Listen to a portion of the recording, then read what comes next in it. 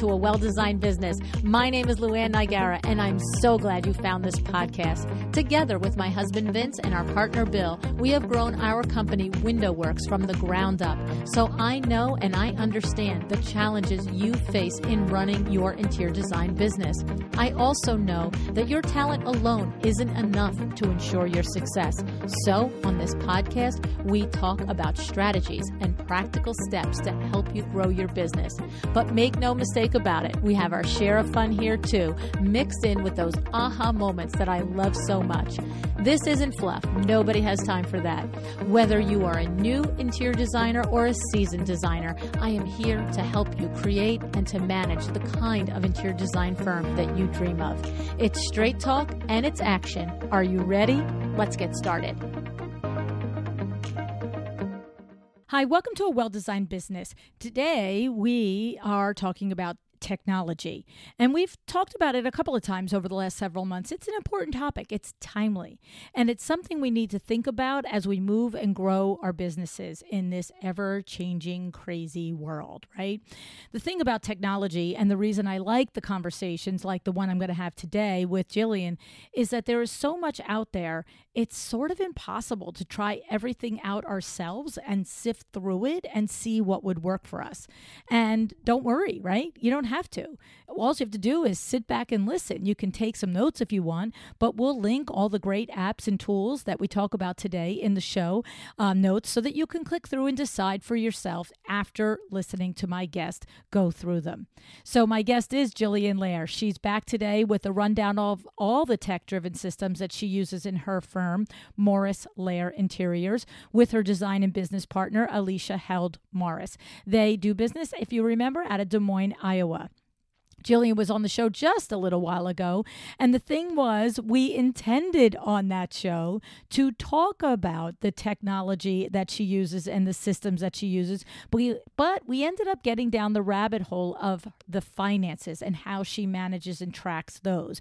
And I just wasn't going to let that topic go once we were underway. So that was episode 870. It's also linked in the show notes. It's worth a listen, not just for the conversation on knowing your numbers and processes and how to work on that, but to hear Jillian's backstory and more about how she and Alicia operate their firm. We touched on project management software, but there is so much more to discuss. And today, in this bonus episode with Jillian, you're going to get that. Jillian is a trained engineer. Her brain is wired differently than most of our brains in this audience, right? She thinks in systems and solutions, which is why she's always seeking the help of tech to run her company. She's also an experienced college lecturer, making her excellent at explaining these concepts in ways that even I can understand. Okay? Now, before we get started, I want you to understand that this is not a commercial for any of these products in one way or another. We are actually simply talking about what Jillian uses and how she uses it. The real benefit to hearing about someone else's hands-on experience is that you get to figure it out and understand it a little bit before you decide yourself what to dive into. So I am happy to have Jillian Lare back on the show with us today.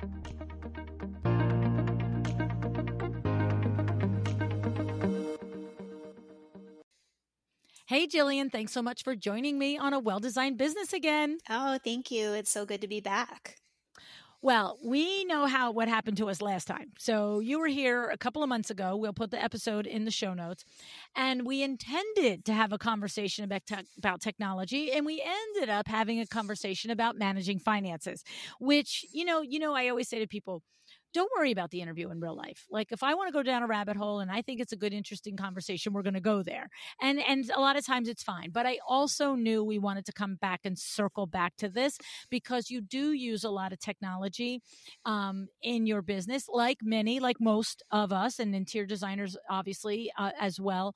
But I do get quite a bit of questions about what technology to use. And, I looked into this, but it doesn't do this, that, and this and that. And I'm just like, well, I don't know what to tell you. Does it do this for you? Yeah. Okay, great. So you use a lot of technology. And I guess what I want to start off with is that you heard the episode with Hilaire Pickett Martin, and that was also that was a project manager talking about what they use in their back end. And you Voxered me after that. And you started to tell me, some of the things that you did. And one of the things you said to me, which caught my eye, was that you use Asana for your internal project management. And even though it's capable of doing external, like to client facing project management, like Sandra Funk does with the standard, you use Basecamp for the external communication. So tell me about that. What goes on there? Well, so I did pivot. We did pivot as a firm to using Asana internally because I have taken the standard. So I'm in Sandra's group and I've gone through all of that multiple times and keep up with it whenever she does updates. Oh, nice. Yeah, and it's great. And then I've also been through Toby Fairley's course, and she also uses Asana. And both of them offered templates for Asana that you could download. So it was a no-brainer that they both had these systems and we could just download them and customize them to how we like to work. And I'll be perfectly honest, we're still in the process of doing that and figuring out exactly how we want to use Asana to run our projects. But that's very much on the internal side. Before we were using Asana, we were using Basecamp for everything. Oh, okay. And what we found was that Basecamp works really great for us to create a portal online for our clients so that we can have everything that's needed for the project to communicate with them and the contractor in one place. But we didn't want our internal stuff junking that up or becoming public when it shouldn't be. We wanted to keep our mess behind wraps and or our thought process behind wraps, and then have a very clean space that was just for the client. And so Basecamp is really great for that because it is a flat fee per month. It's not by user. Now, I do think that we were grandfathered in on a very good rate, so it might not be as good as it was when we got it. But there's one rate per month, and then we can have as many projects as we want, and we can invite the clients to those projects. And within the Basecamp structure, you can also invite the contractors as well. And you can choose if you want something that you post or communicate to be visible just to your internal team, or if you want it to be visible to the client as well. So the only thing that's not the best is you can't choose between visibility to the client and or the contractor. So you kind of have to accept that anything the client sees, the contractor can see. So we tend to use that less for money type stuff on furnishings or things like that, and more for the renovation side. Okay. So some of the great stuff about it are that it has a document structure. So you can create folders. So we have basic project folders like documents and photos and plan files and specifications. So our spec book, for example, will end up living in Basecamp. And then it also has the ability, so when you upload, let's say the client posts a photo of a fireplace and they really love the way that fireplace looks, and but they don't love all of it. They just love the stone and the mantle, but not the rest of it.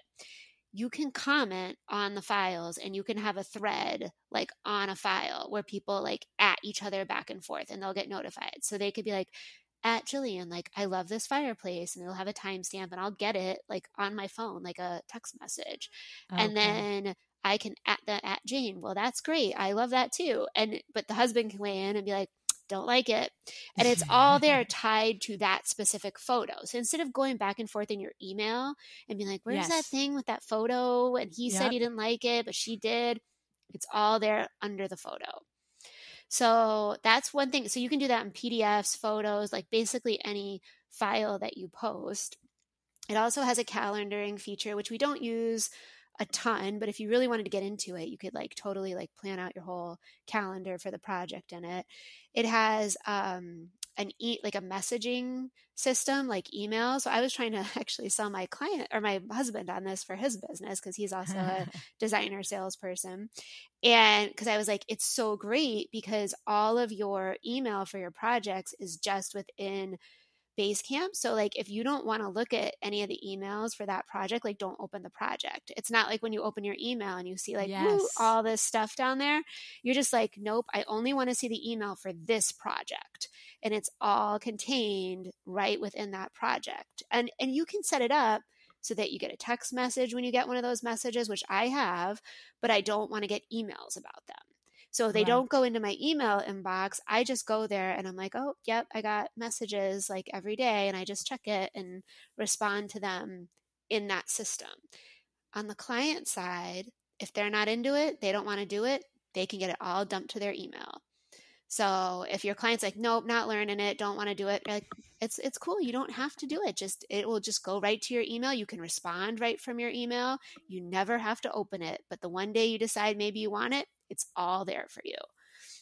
So the great part, and when go ahead. If your client stays outside of Basecamp and they're in email and they answer in their email, it populates in Basecamp for you. Yes, right? It does. Okay, that's what I'm hearing. Yeah. But the thing I really love is that it is all on your phone too. So you download the app and you sign in. The client only sees one project. You see all the projects. Right. But it's all on your phone. So if you're out at the job site or you're at the thing, you're like, where's the picture of the fireplace? I'm not going to Dropbox. I'm not looking through my phone photos. I'm go to Basecamp and I look in the photos folder, or I search it because it has really great search features, because you can search by like, well, what did where's everything Jane has ever posted in her project, and it will show me. And so it's super easy to find stuff. So anyway, love Basecamp for that. They also have to-dos. So when we send out our proposals and there's a list of deliverables for that proposal, we'll load them all into Basecamp. And then when they're done, like, oh, we went and selected the slabs for the countertops. We told you to get one slab selection and one revision. We went to a revision meeting. Check with the date, with the time, checked off. So there's like a trail of everything you do. Everything has timestamps. And it's all in there. And you can be like, oh, yeah, remember? I checked that off. Yeah, we went to that meeting that day. So it's really great. And one thing, we do send out expediting reports that we generate in our procurement software. We send those out every other Friday. And we email those right now. And I do want to get to a point where those are all posted in Basecamp as well. Like I said, we've kind of been splitting off the renovation part from the like remodel or new construction part. But for the ease of the clients, I'd like to move that over and keep that there too. Nice. Yeah. So what's interesting is I didn't expect to say this to you, but we just talked off air a little bit about Mydoma Studio versus Studio Designer. Okay. And for all of you guys who weren't privy to our off air conversation, Jillian was basically saying that, there's a couple of reasons. When she first looked at Mydoma Studio, it was only a year out the gate being invented, and her bookkeeper is on Studio Designer. And so what's interesting though, is I am now in the process of putting WindowWorks on Mydoma Studio for just our project work with interior designers. And I have just had 1 to 3 hour meetings with Dixie over the last 3 weeks. And I'm going to tell you what, Mydoma Studio does everything you just said. Cool. So it really has changed and grown and added features since you looked at it. And I say that now because if you are already on Mydoma Studio listening and you just went, oh my God, all that stuff that Jillian is talking about is amazing. You have a Maserati that you're driving around at 40 miles an hour, basically, because that's the thing. Now, for you to use it in Basecamp, for us, I wanted exactly what you said. I wanted this work out of email. That was my thing. I spent, 5-6 months back in the weeds at WindowWorks while Kimberly was out on maternity leave. And on the regular, I could have taken the phone and pulled it out of the wall and threw it against a plate of glass. I just was, the conversations that were happening, the emails that were going on, and the inefficiencies in being able to manage the information from so many different interior designers on so many very important details on so many drapery projects. I couldn't believe it. I was just like, this is archaic what's happening here, doing this in email. It's absolutely archaic to manage a project in email, in my opinion, in this day and age. Well, and I'm sure my Doma does this too, but the thing, and this is why I was like telling my husband about Basecamp, the thing that was so important to me was that we have a multi-person firm, right? It's not just me anymore. Right. So it should not just be in my email. And gosh, what would that be doing to everybody if they were copied on every, actually, I've worked at firms. I've worked at firms where we had to copy everybody on every email. I won't get into that. But anyway, this is so great because that way, like, anybody can look at that project and see all the communication. Like, this is not stuff private between me and the client that, like, for some reason I wouldn't want somebody on my team to see. Can't even imagine what that would be. But like, you know, this is like stuff that everybody should be privy to this knowledge and have access to it, because if something happens to me, like, they should be able to get all the information without sorting through 10,000 emails over the last Exactly. year. Or how about if you just want to go on vacation for a week? Exactly. You know, forget something happens to you. And that, you know, what I also learned is what we're going to be able to do is we've got 4 different salespeople at WindowWorks. All 4 of them are dealing with interior designers at some level or another. So there is an overall admin account. So Rich doesn't need to be in the weeds on Kim's jobs, and Kim doesn't need to be on the weeds on Richard's jobs, because we have a Rich and a Richard, right? Let's just make life even crazier, right? But you know, I want to be able to be in the weeds if I choose to on everybody's job. So like there's an overall admin, and you can't keep me out of your accounts. But like, to your point, if you've got peers, it's you and Alicia, you are partners. You need to see everything, and you should see anything. And I can't imagine, like you said, there's ever going to be a thing that you're going to do, say, or take care of that you don't want her to know. But to the other point, does Kim need to be bogged down on 16,000 communications that Rich or Richard is having? Absolutely not. But do I want to go in and review and make sure projects are moving along? Just observe? Yes, ma'am. Yep. I do. So if I'm the designer, if I'm the principal owner of the firm and I've got 4 designers working under me, yeah, I want to see what's happening. And so I love this. It's fine for me that Basecamp works with you. Whatever works. Like, you know what I'm about. I'm about just get something that works. And email is not the answer. Email has, don't get me started on email. I can't with it. It's just, it is, yes, thank you for technology, but no, ma'am. It is the least efficient place to run a business. It absolutely makes me crazy. Well, and like, to that end, text messaging, right? Oh, yeah. And so I don't know when it was, maybe like 6 months ago, or maybe a little bit longer than that. I had a point where I had lost something that was in a text message that was important, like, or forgotten it or what, because I got a text and I go to bed super early. So I'm like, 8:00, my phone shut down. I don't want to see anything from anybody. And so I got a text. The next day I have a bunch of texts and I scroll through them and it promptly like, poop, goes out my mind. And I'm like, then I can't find it. Right. And later I cannot find where it is. So I was like, okay, there's got to be a better way. And it was something internal. It wasn't from a client. And so that was when we got Slack. And so I know a lot of people are probably already using Slack. And I had always thought, oh, it's overkill. There's like 4 to 5 of us now at any given time. And I'm like, that's overkill for such a small team. We don't really need that. How would we use it? And honestly, it's been so great because everything that would be a text message between me and our procurement manager, Dara, or me and the person that helps us drafting, Nate, that is all in channels specific to that project. So when Dara goes to the warehouse and she checks in stuff for a project and she's taking photos of it, like if there's something wrong with something and there's a piece of damage or whatever, and she needs to see it, she takes a picture, she puts it in Slack. In that project. So it's all in that project in Slack. And so again, it's like, instead of having stuff all in our email, and because anybody that uses Gmail knows it's like a bottomless pit. Oh like, my God. How do you ever find anything again? And like, I think I'm fairly good at finding stuff, but when it's threaded and you're going through all these, nested things, it's like, okay, I'm done with that. And I don't want it in my text. So what do we do? And so Slack was the answer to that for us and it's fun too. We like it. And one of the things that we started doing a month or so ago, or 2 months ago, that's been really awesome in Slack is I read a book by Donald Miller. He's the guy who wrote How to Build a Story Brand, which is an excellent book. And he Yes. just came out with another new book. He's kind of on the podcast circuit right now. And it's something like 6 steps to scale your small business, or how to scale your small business in 6 steps. And in it, he talks about like the meetings that you should be having. And one of them reminded me of when I was back in software development, and we were all in person, and we'd have a stand-up meeting every day, which literally meant like 5 to 10 minutes, and you stand up and what are you doing today? What are you doing today? Whatever. Well, in our office now, some of us work from home some days, or we're out and about, or we're doing whatever. And we're not always standing in the office at 9 o'clock in the morning. So we started a channel called the Daily Check-In. And we prefaced it with 0, so it's at the top of the alphabetical list. And every morning, everybody goes in as soon as they start work, and this is my top 3 things I'm going to get done for today. And then these were the things I said I would do yesterday, and did I get them done or not?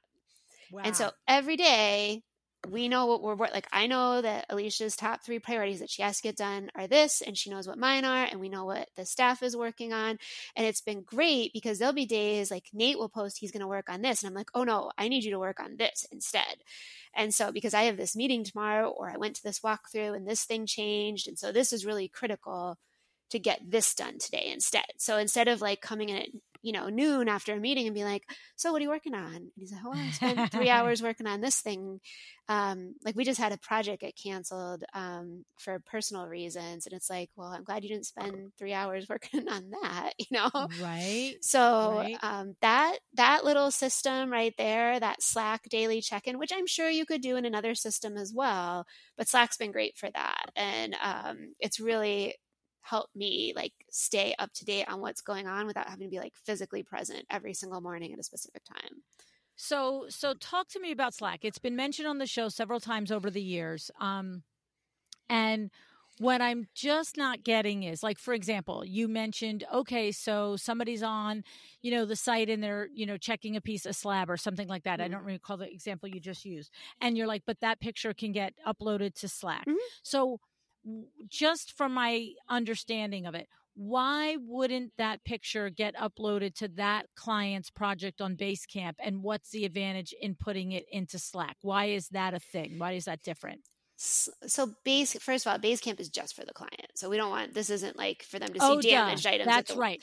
And okay. And right. This is not like, here's the slab we picked. It's officially in Basecamp. It's like your team member is saying, hey, do you like this slab, or this slab is damaged? I need you to see it. And instead of it being a text message.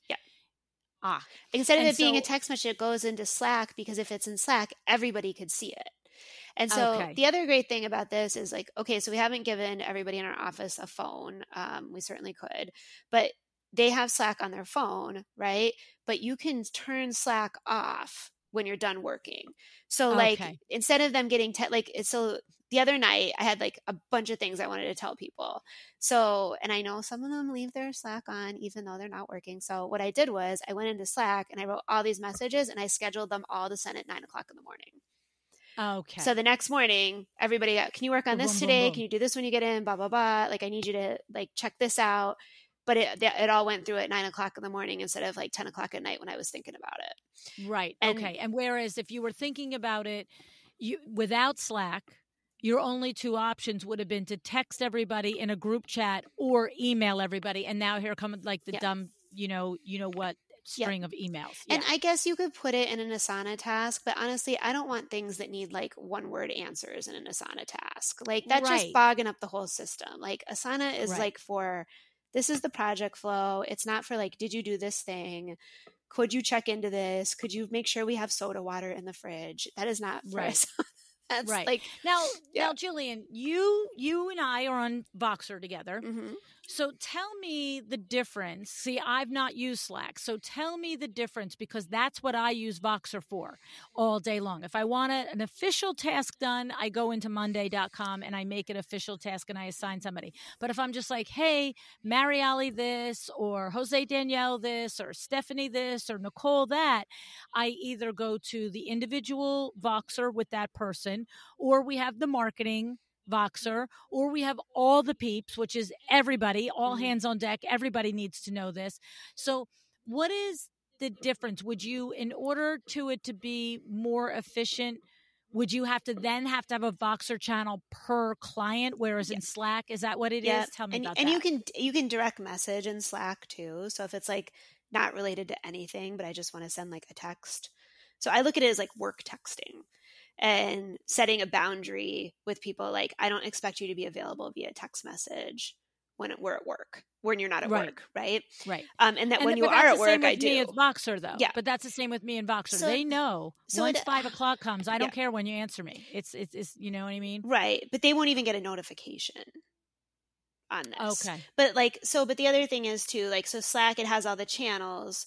So then it can also link to Dropbox. It can link to Google Drive. Like, you can link it to Loom. Like, there's a lot that you can do with it that is probably even beyond, because we're just using the free version, to be honest.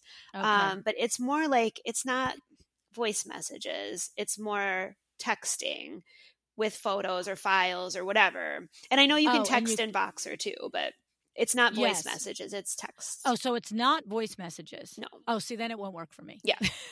I mean, let me see. I hired a new integrator last month, and she was like, I usually use Slack for communication. I'm like, I usually use Voxer. You can do voice messages. Oh, okay. Yeah. Because I'm just like, and I said to her, look, I can try it. You could teach an old dog a new trick if you want. I said, and so she's like, maybe I'll use Slack with the whole team in Voxer with you. I'm like, you know what? I would try it. Yeah. Like, but I'm also...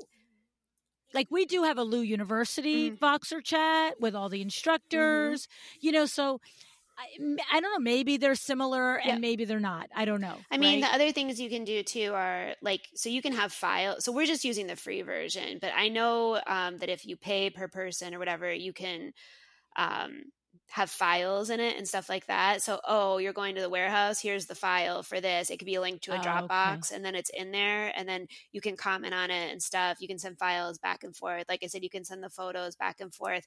But the main thing is they like store everything in there and you can search it. So like it's highly, that's like one of their things that they market is it's highly searchable. So that's probably not happening in Voxer. Yeah. So it's like, if like over the course of a year, like it's a year later, like I remember this one time I was working on this project and the cabinet person went out and field checked the measurement for a vanity and it was wrong, but she had texted me that she went and did it and it was wrong. And so when it went in wrong, they tried to blame us and say that we did it. I'm like, no. Now it took me like a couple hours to go through all my text messages and find that, because there was no way to like search what I was looking for, and it wasn't with a folder or anything like that. And I eventually found it, but this is supposed to be better at that. Okay. So, and the thing is, regardless of it, like if I'm trying to do it in Voxer or you're doing it in Slack, I mean, obviously there's a lot more moving parts in an interior design firm. If you've got 6, 8, 10, 15 projects going on at a time. And I love that idea of the communication is simple, it's direct, it's contained to the topic matter that you're talking about. And again, I also have that same thing where mostly I'm on the weekends, loading up all the stuff. And I'm like literally putting at the top of the Voxer, I will type in it, this is for Monday. And then I put an arrow and then I leave like a 20-minute Voxer. Yeah. You know what I mean? It's like, there's no emergencies in podcasting. We're not saving the world here. So. Okay. All right. So that's pretty interesting. And I know that a lot of designers do use Slack, but I've always wondered what the deal is. Now, one of the things that, it's interesting because you use Harvest for time tracking, but that, of course, that does happen in my Doma Studio too. So is there features in Harvest that you like better or Studio Designer doesn't do time tracking, or what's the deal? Studio does do time tracking. It's a little clunky. So again, Harvest is on your phone. It's super easy. We just keep it either on our browser or on our phone all day. And it's super easy to like customize all the activities. There's templates for project. Like, we find a thing we want to track and we're like, just add a new task for that. And so it's really easy to run reports and categorize it. And so like at the end of a project, it's really easy to export all the time from that project and say, this person spent this amount of time doing this. This person spent this amount of time doing this. And like we use that data because we are on flat fee for most projects. We use that data to help calculate like our fees for future projects. So it's really great like on the reporting side. And then you can also do expenses in it. So like if somebody on the staff like pays for something personally, and then all their mileage is recorded in it too. But I think again, it all comes down to like, it has to be easy. It has to be simple. Actually, I'm just reading Tiny Habits by BJ Fogg, which is another great habits book. I know everybody loves Atomic Habits, which I've read, but this one's good too. And he talks about like, it has to be a low barrier. Like it has to be easy. Yes. And so it's like, okay, well, Studio Designer, the app was terrible. It's clunky online. It's like, I'm not doing it if that's what it is.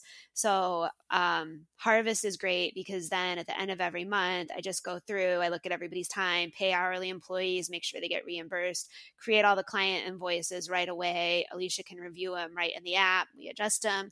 We send them right from there. The client can pay right from the link in their email. It's like, boom. Like good client, like the good clients, I mean, they get the email, you got money like 10 seconds after you sent the invoice. So we really like it for that. And I know I've heard other people say that they use it too, but I mean, take everything away from it. It's like, it's here on my phone and it's super easy to record stuff. So I love it. I love it. You're right. If it's not easy to do, it doesn't matter how good it is. It's not going to get done. No. Right. And then one of the things that when Hilaire Pickett Martin was on the podcast, and of course we'll put the episode in the show notes, she mentioned that she uses, is it called, does it pronounce Milanote, whatever it was, but from Milanote. I think it's Milanote. Yep. So from that, then you looked into it and now you're using it. So talk to us about that.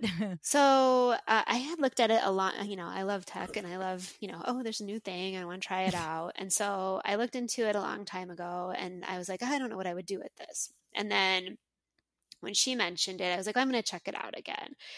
And again, it hooked me in because it's so easy to use it. So like, for projects, so you can create projects in it, and those projects have boards. So really similar to like everybody's used to using Pinterest, right, to gather their inspiration. Well, we've had several incidents over the last couple of years where we've been wanting to work on a project or we need something for a project and we've got everything stored in Pinterest and Pinterest has broken, right?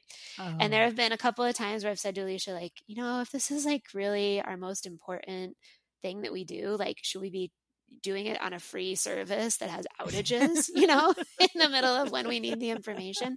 So we kind of had it out there, but like, we've been using Pinterest, gosh, like 13, but I think since ever it's been out, right? Right. Like over a decade. It's really hard to get off that habit of like, oh, here's my little pin it button. Well, Milanote has a button like that too. And actually, I found that it works in some places where Pinterest doesn't work. And Milanote pulls in the link, it pulls in the picture. It's really slick. You can put it on a board, you can drag and drop and organize it. But what I really loved about their boards versus Pinterest, so Pinterest, everything is in columns, right? It just kind of flows and it formats all the pictures the same way. Well, in Milanote, you have a board and it's got like a dot grid on it, which I think you can turn off, and you can keep the pictures any size and proportion you want. And you can crop them and you can put notes on them and you can have a link and you can layer them on top of each other. So you can create mood boards in it. And so you can export your screen. So you could do your whole mood board in Milanote that you've clipped using the internet and then export it to a PDF. You can export it to a Word doc where they're all in a row. And it's collaborative. So like if there's two of us on the project, you can like at somebody and they'll get a notification. But the other cool thing about it was like right on the board, you can have links to like Google Drive documents, to Dropbox folders. You can upload PDFs, so they're like stored right in the board. They're not like on another service. And then you can also have to-do lists that you can check off right on the board. So like I have a board for a bathroom and it's got all the inspiration photos, but then it also has like, well, these are the actual selections and these are all the things I still need to do. Right there, I can see like I still need a robe hook. I still need a towel bar. I still need a paint color. And so I like it, but it's like for a visual person who likes to be organized, it was super nice because it's not bound by that strict column format of Pinterest. So it's a little bit more freedom within it. And the other thing we liked was kind of like how Pinterest has sections. So like let's say you're doing a new construction house in Pinterest and you've got a section for lighting and a section for finishes and a section for furniture and whatever. Well, you can do that here, but they're all on their own boards. And then you can have boards within boards. So let's say you're doing lighting, but then you want to have a board within lighting that's for like table lamps or floor lamps, or it's for the great room versus the kitchen, or you want to have bathrooms or whatever. It's all, however you want to split it out, you can have multiple boards within boards. And I haven't tested it to see how deep you could go with that, but so you can nest stuff inside of it. So I've really liked playing with it so far. We've been piloting it on a few projects. And one thing that's cool too is like, so let's say you've got floor plans and they're in a PDF. You can upload that PDF right to the board. So there's a little button you can click and then the PDF opens. So no digging through Dropbox. Where's the PDF that goes with this? It's all right there. It's all right there. Or you could screenshot the floor plan and put it there as an image. You could do both. And then they have like, you can like drag little arrows and point to spots on it and have little notes and stuff. So it's pretty cool. And again, the clipper works really well from your phone, your iPad, and your desktop. So it's super easy. And then you can look at it on your phone and pull it up. So it's like, I just want everything to be accessible wherever I am. The minute it's like not accessible is when I'm kind of like start to lose interest in it, because we're just out and about so much. Right. So, and is this a tool that you ultimately are creating these boards and all of this product collaboration on there that you share with the client, or is this an internal tool with you and Alicia and your team? It's internal, but there is a presentation feature. So like this bathroom I was working on, we were at very loose level, like conceptual phase. So like at that level, I don't want to spend all the time to like go in and set up a Canva board or an InDesign board and like format everything and download all the images and have it be perfect, right? I just want some quick feedback on, here's what I've got. What do you think? Whatever. And you can like delete stuff really quickly. So there's a present mode. So you can put everything on there. And then if you've got a big monitor, you're on Zoom or whatever, you just go into present mode. It puts all the other tools and stuff away. And you've just got this big, beautiful board with all the images layered and the notes and whatever you want to have on there. Very nice. Right. Yeah. Because there is that stage where it's not, I'm not building, like painting the Sistine Chapel here. I'm just getting an idea. Like, is this a good, keep going, right? To me, it's like that conceptual phase. And it's like for organizing information. It's not like my formal presentation. It probably never will be, but like where we need to be looser.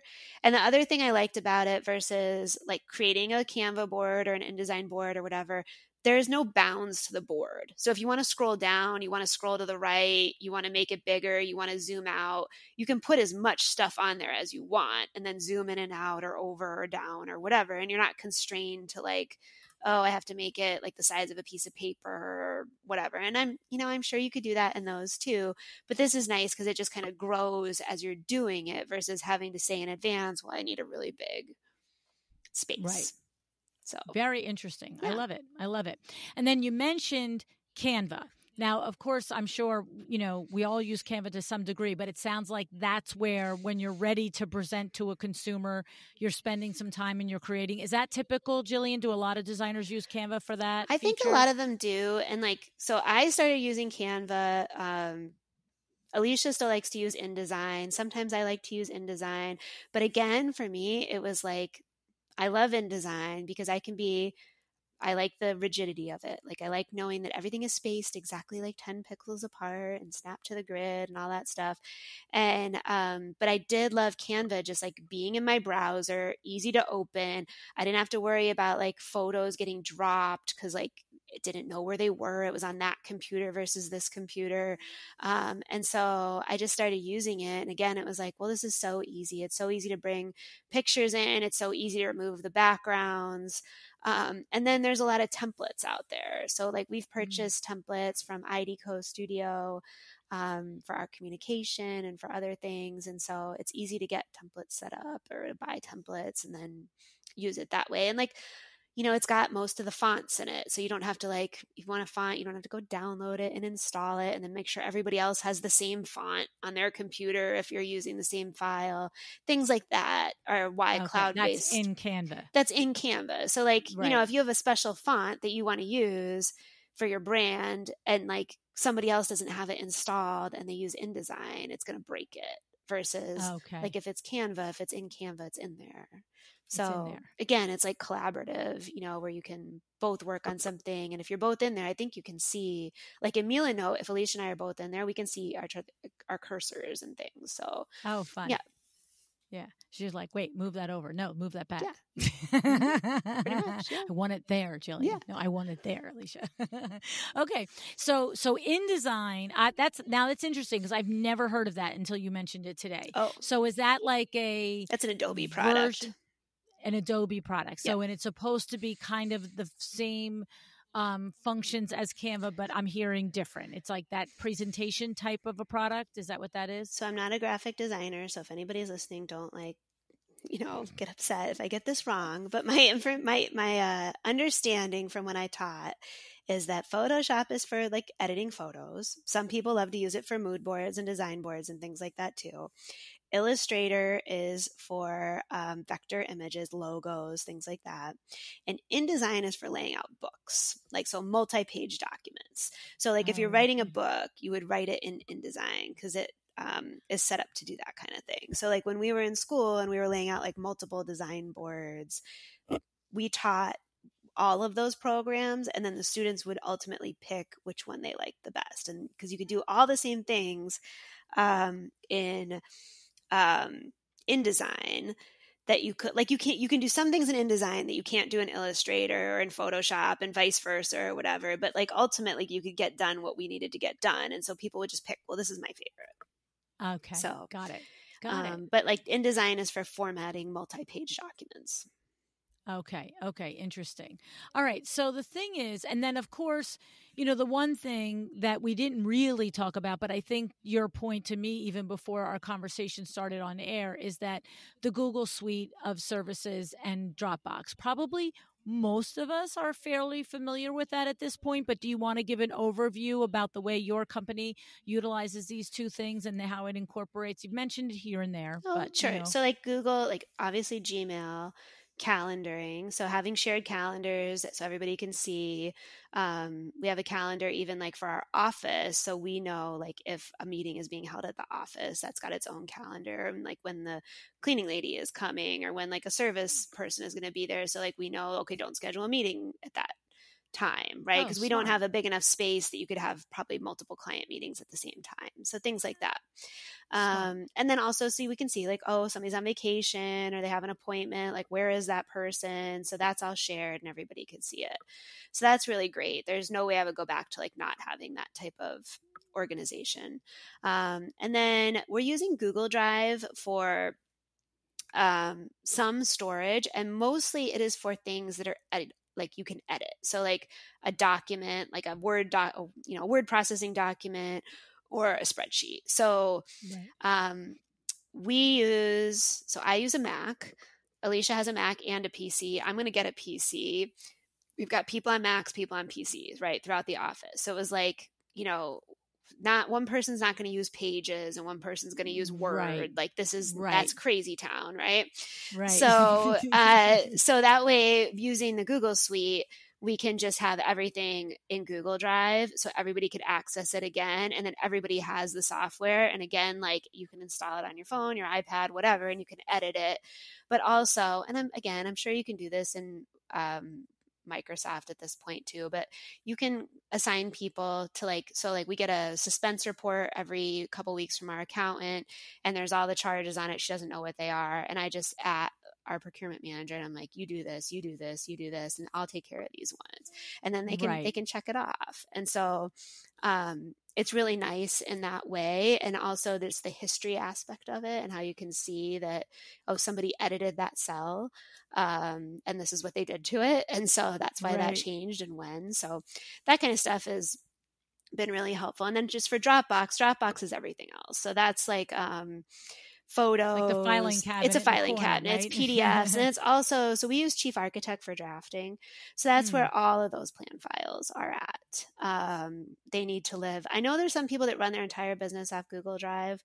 We have not found that to work for us. And I've heard other people have the same issues with like not syncing or, and I don't know if it's a Mac issue, but it gets dropped off. So that's why we have two separate kind of storage systems. But the way I think of it in my mind is Google Drive is for everything that's changeable, and then Dropbox is for plans and everything that isn't changing. So PDFs. Smart. So very smart. I love it. So, one of the things that I have learned in this, the journey of running an actually completely virtual business, right? Like WindowWorks is paper, you know what I'm saying? And we've gotten to a lot of digital and we're getting there. But I always say, it's like you can turn a speedboat on a dime, but an ocean liner, that that turn is slower, right? So it's a 40-year-old ocean liner and it's like we're trying to make the turn into the 21st century or whatever century we're in, right? But this business, like, literally started digitally, virtually. And one of my hindsight lessons, and it's pretty obvious, I'm sure to anybody, you're going to be like, well, of course, duh. But if you're starting your business now and you're starting to organize your Drive and your Dropbox, is naming conventions. Oh, yeah. Oh, my goodness. What a pain in the neck not having a thought to naming conventions from the beginning. Yep. I mean, things like we're knee deep into planning LuAnn Live 2023 as you and I are talking. And there's lots of collateral information that we've created over the years, email sequences, photographs that we can use to create graphics and blah, blah, blah. And it's like, and I literally said today, I said, here's how we call it. It's capital L, capital N, the word live with a capital L, then it says the thing that it is, and then it says the year. So it's LN Live Photos 2023, because what happened was Stephanie Hamilton from Hamilton Creatives was like, I need more photos of the live event. And so we did the virtual event in 2021. But the live event we did in 2019. And Mariali says, I spent an hour between the Google Drive and the Google Dropbox trying to find photos. She goes, I don't know where they're. And I said, oh, because they're probably labeled Mike Von Tassel, who is the photographer that took the pictures, like Mike Von Tassel photos. You know what I mean?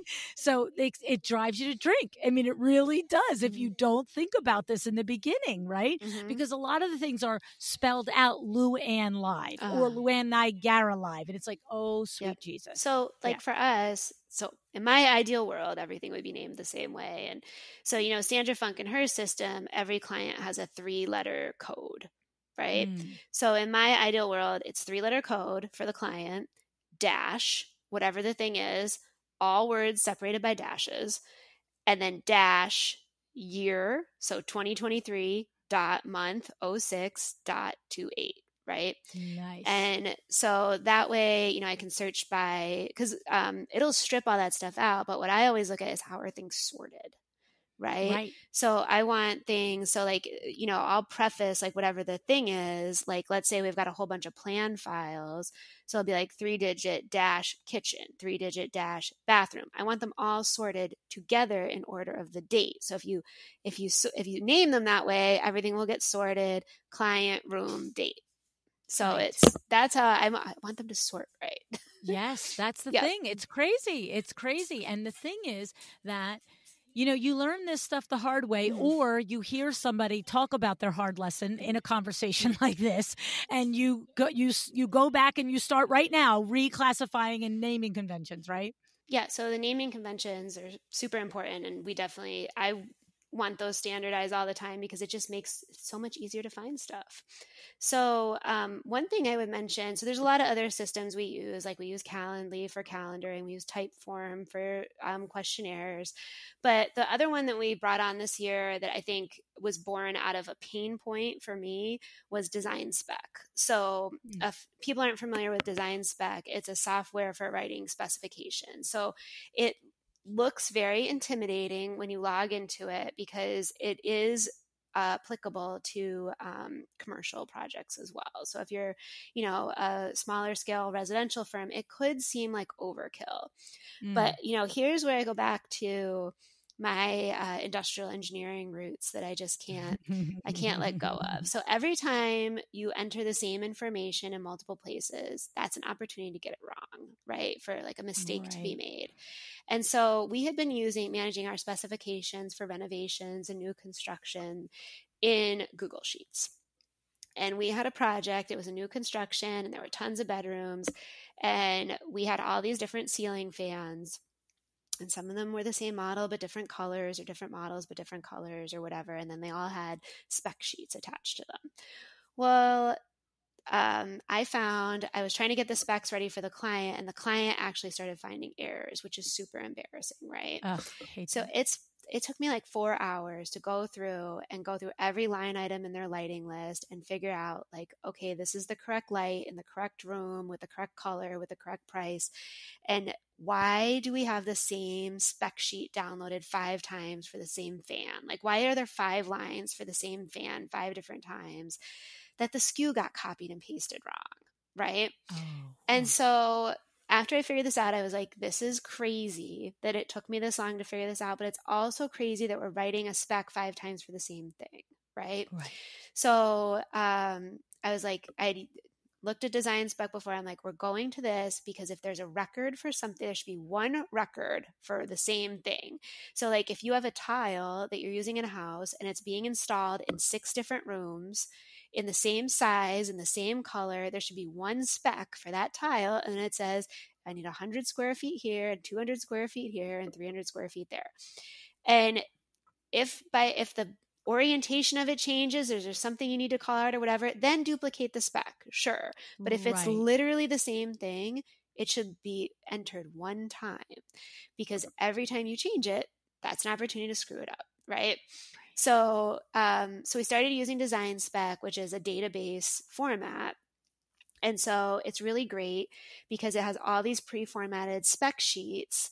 So like if you create a tile, you create it once and you can copy it and reuse it. You can assign it to different rooms. You can copy it to another project if you've used it before. But what's so great about it is after you get everything entered for the whole house, you can export those reports in different ways. So you can have like multiple pictures attached to a spec. You can download the manufacturer's like installation instructions or spec sheet or tear sheet and attach it to that spec. And then when you print out all the full page specs, it will attach it behind it. So you print it and your printer spits out the manufacturer's spec sheet right behind it. Nice. So you can do it that way, but you can also print it like as a matrix, like as a table. So like, let's say it's just paint, right? And you've put all the paint in here. You can print all the paint out as a full page spec, because maybe in some rooms there's like some really detailed information or whatever. But if it's pretty cut and dry, you can just print it all out in a table and you can have a little picture of the swatch and just like spit the same information out in like a 2-page document versus like a 30-page document. Wow. So it's really nice. Like if you just need a quick, a couple pagers to put for reference at the front of a section in your binder to take with you to a job site or whatever, you can do that, but you can also PDF or print out like a full spec document. And the thing that's really great about it too is you can run filters on it. So you could say, I only want the tile, or I only want the tile that's coming from this vendor. So here's all the specs that are getting purchased through ProSource, and send that off to them to get pricing information. And it's super slick and easy that way to just generate these super professional looking reports that are really powerful in like 5 or 6 different formats, and you can save them so that you can reuse them over and over again. So that was just born out of like, I'm not entering the same information more than once or printing the same spec sheet more than once or whatever for literally the exact same thing. So yes. Yeah. Well, that's like, it's inefficient. And like you said, you're begging for a mistake to be made, period. Right. You're just like saying, okay, which one of these is going to be a mistake today? Yay. Yeah. Like if you change, like, let's say the price changes and you forget to update one of the rows in Google Sheets, you could have a huge miscalculation on what the pricing is versus if it's just in one spot, then, it'll get updated for everywhere. I love it. Yeah. I love it. The only thing before I let you go that we didn't talk about one way or another, off air or on air, and I'm just curious, is are you using any AI at this point in your firm? Not in the firm, but I'm smiling because, like I said, I just love this stuff, right? I And know, right? so, you know who's great at this is Leslie Carruthers in her Yes. Facebook group, right? She's scheduled to be interviewed. It's been on the books for about 4 months. Oh, By the time she gets in my calendar, it'll be old hat. But yeah. she did reach out last January to say, "Can I talk about AI?"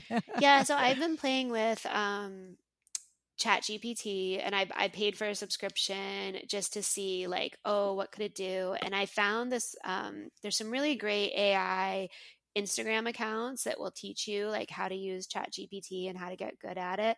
So like in no way is Chat GPT like a replacement for writing your own copy or your own Right. stuff. Like you can't just take it verbatim out of there. No. But the best advice I've heard is you can use it for idea generation. So you're like, you've got writer's block, right? Or you Yep. can't think of how to say the same thing again. So you can tell it like, hey, ChatGPT, write me 10 different blog posts about XYZ, right? And it'll split them Right. out. And some of them might be garbage, but some of them you're like, oh, I could tweak that or I could do that or whatever. And then you could say like, hey, for the 5 that I like, for these 5, write me like 5 headlines that would go in that blog post. And so like, you can just use it to be like, oh yeah, I didn't think of that or whatever. So I've been playing with it for that, just to like get ideas and like for overcoming writer's block.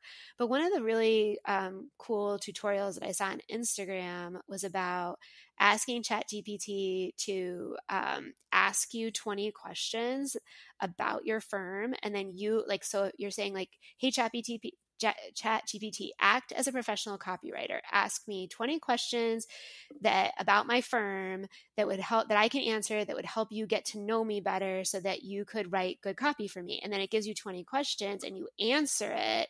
And then you stay in that same thread. And you'd be like, okay, ChatGPT, knowing what you know now about my ideal client, act as a professional copywriter and write me 300-word emails that I could use to send in a welcome sequence to new subscribers. Whoa. And so again, you're not taking this and just copying and pasting it, but you're like, oh, right. yeah, like, but you're not staring at the blank page anymore. No, and that's the thing. You're getting you're thinking, maybe getting ideas of things you'd never thought of before, or it leads you down a path, or it like plants a kernel of an idea. So that's been really fun and interesting, and I enjoy doing that. And just totally non-interior designer business related, there is a plugin for Spotify. So you could be like, hey, ChatGPT, I am a 44-year-old woman who came of age in the 80s and 90s and loved Alanis Morissette, Ace of Base, and the Cranberries when I was in high school. Make me the perfect summer playlist. And it'll spit out 20 songs and put them right in Spotify for you. Whoa. Yes, that's super fun. That is interesting. Yeah. I hadn't heard about that, right? Yeah. So anyway, that's fun. And then because of Leslie, I did start playing with Midjourney, and I was having a really hard time with it, and I couldn't get anything that looked any good at all. And so I think I saw this tip on Instagram. I went to ChatGPT and I was like, hey, ChatGPT, I want to generate a Midjourney room, a rendering of a room in Midjourney of a mid-century modern kitchen, and I want it to look like this and this and this and have these things in it. Write me the prompt for Midjourney. Once I started doing that, the images were amazing. Oh, wow. Yeah. Because I wasn't saying the right things. Crazy. You weren't asking the right things in Midjourney. No, I didn't know how to use it. But ChatGPT knew how to do it. Yes. And so I was telling it like, hey, I want like a kitchen inspired by Stephen Gambrell and Tom Felicia, and dark tones for a masculine, home, like whatever, just like telling it like a bunch of things I wanted. And I wanted to be photorealistic, and I wanted to like have big, huge windows and blah, blah, blah. So write me a prompt for that. And it did. And once if I had just wrote that in Midjourney, I was getting garbage. Once I started running it through ChatGPT and then putting in Midjourney, the images got really good. Oh, isn't that fun? Yeah. Oh my God. That's the thing. I love it too. I love ChatGPT. There's a podcast AI that my daughter is using at her podcast right now. We're not using it here yet.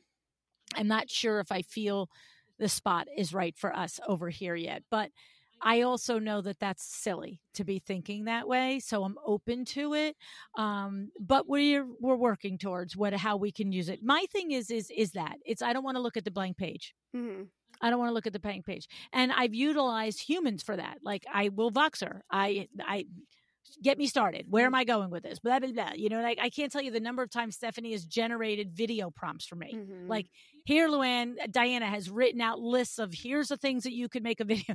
Like, what do I need to torture my poor humans on this? Like, they can be doing other things. You know what I'm saying? Yeah. So I think it's awesome. I just love it. And I also, too, we don't copy and paste. That's ridiculous. You don't copy and paste anybody's stuff. I don't care who it is. That's a silliness. Well, it still sounds a little artificial, and sometimes like they use weird language, and you still need it to sound like yourself. Yes. So I'm not. And also, like if you're using it for blog posts, Google's pretty good at detecting it, and so you can get penalized if you're just copying and pasting directly from it. So you don't want to do that because you could end up hurting yourself versus benefiting yourself. So no, it's true.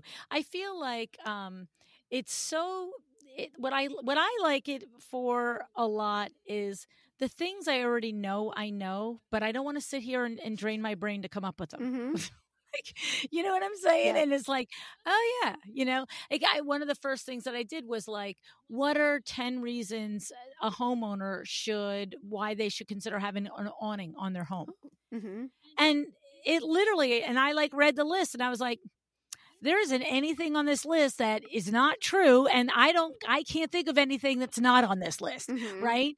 And so then like the thing is now you just like go and you do a video about it. Like, but I still got to talk it. I still got to be it. I still got to put my own knowledge there. But I'm now just looking at the 10 things that they made up for me. And I'm not like, did I leave 5 out? Yeah. Anyway, I think it's fun. I like it's fun too. And I like using it for fun things like you just said, like, I didn't know about the Spotify thing, but for things that have nothing to do with work too. It's just like, oh, what do you know that I don't know? ChatGPT.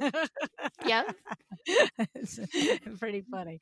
So anyway, well, my friend, that was great. I knew it would be. I'm so glad that you took the time to do the second interview with me and run through all of the technologies.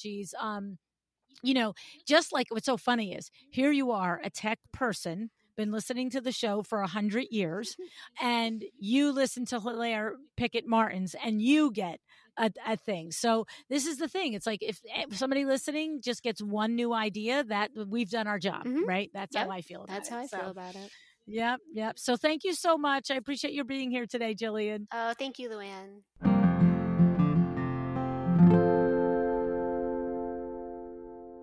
Okay, so I would be completely remiss if I did do an entire episode on technology and not give a shout out and a thank you to our sponsor, MyDoma Studio.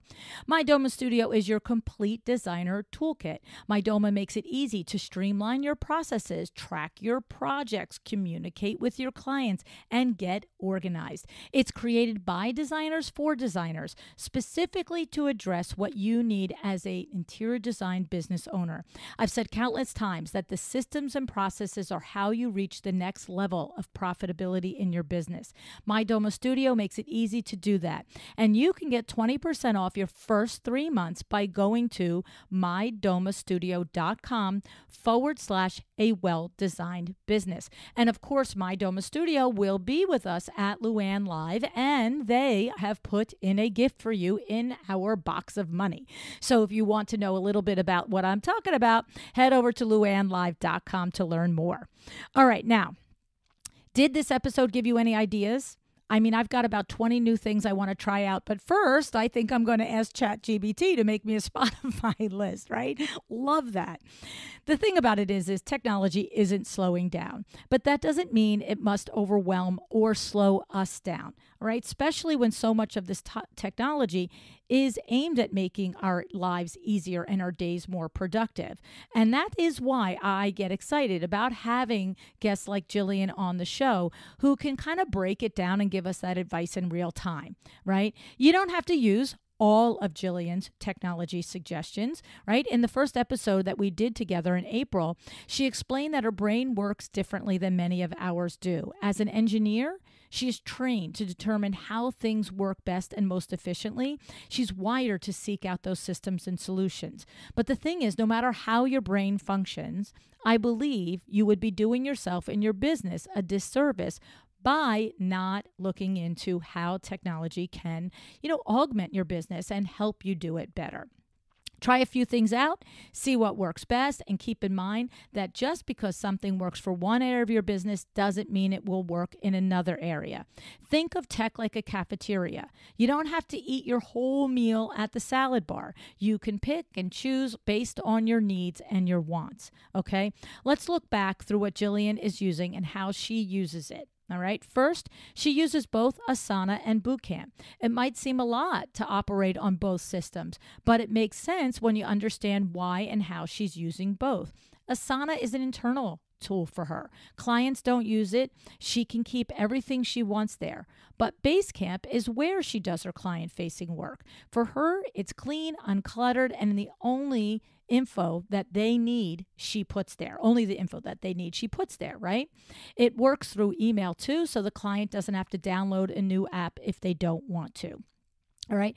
I'm ready to get practically every single one of my businesses off email. So I love any tools that mention how we can do that. And of course, I said to you, WindowWorks is going to be moving to My Doma Studio for their, communication and client management of designer-related projects when we work with you guys as the trade. Okay. Sarah Daniele, the creator of My Doma Studio, was on the show not long ago also discussing how the industry is in the middle of a digital transformation. So if that has any interest to you, if you like to know the cutting edge, what's going on, head over to episode 879. We'll link it in the notes. Now, I mean, just don't get me started on email again, right? But we have to communicate somehow. I like Voxer. Jillian uses Slack. She's got me a little bit curious about it. Might be something to look into. And this is really the crux of this episode. It's if something piques your interest, you don't have to adopt it. You don't have to go all in. You can start to work it in certain areas and see if it improves your life, okay? Another tool that she mentioned was Harvest. Okay, Jillian could be tracking time and expenses within her project management platforms, and you may prefer that, but she uses Harvest because it's right there on her phone. I happen to know that My Doma Studio also functions right through your phone, just saying, and you can do your time tracking there as well. Okay. We talked about a lot of other tools. Milanote sounds interesting and fun for designers like you guys. Google Suite, of course, and Dropbox, many of us use. ChatGPT, many of us are using that already. I hope that you'll think about, making your life a little easier with that. Okay. So here's the thing. We also have a category on my website. If you go to LuAnnNigara.com, if you go to a Well-Designed Business podcast and you click on collections, you will see the collection called technology. Okay. Now, and there's a lot of shows there on technology. But a key takeaway that you have to understand is a show that I did on technology 5 years ago, right? Now, there's always going to be information there. I stand by that, okay? Because a lot of times the talk of technology is the nuance and learning how somebody uses a particular tool. And that opens up the idea for you. That's what I love. It's like, when Hilaire Pickett Martin was on the show, it was, oh, wait, you only use this one platform for this one thing. And that's when I was like, oh, Sarah, we want to use My Doma Studio, not for our whole business, but just for our trade business. So, but keep in mind, tech from a show 5 years ago might not be the most up to date when we're actually talking about the tech. Okay. So I hope you found this helpful today. I know I did. Jillian, thank you so much for joining me. I appreciate you sharing all these insights and this expertise that you have come by through trial and error and saving us a lot of that trial and error. All right. And thank you for listening. I appreciate you so much. And I have to say, I don't ask this that often, but real life reviews, wherever you listen to the podcast, and Apple, podcasts or Spotify or iHeart, are so appreciated. I really do love them. I listen to them. I read them, I should say. And what I mean is, Once I read them, I listen to them. So if you are saying something that you really like, then I'm like, oh, do more of that. If you say something you don't like so much, then I try and change it. My point is, it's a great place for you to communicate with me what works for you on the show, but also to show others why you show up and listen to this show, why it's important to you. And I appreciate when you do take the time to review. All righty, sending you big hugs. Decide to be excellent.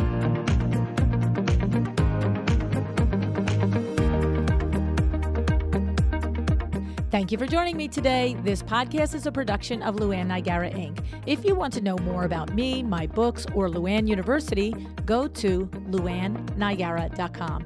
And if you are interested in having WindowWorks help you with your next window treatment or awning project in the New York, New Jersey metro area, go to WindowWorksNJ.com to learn more. Have an excellent day.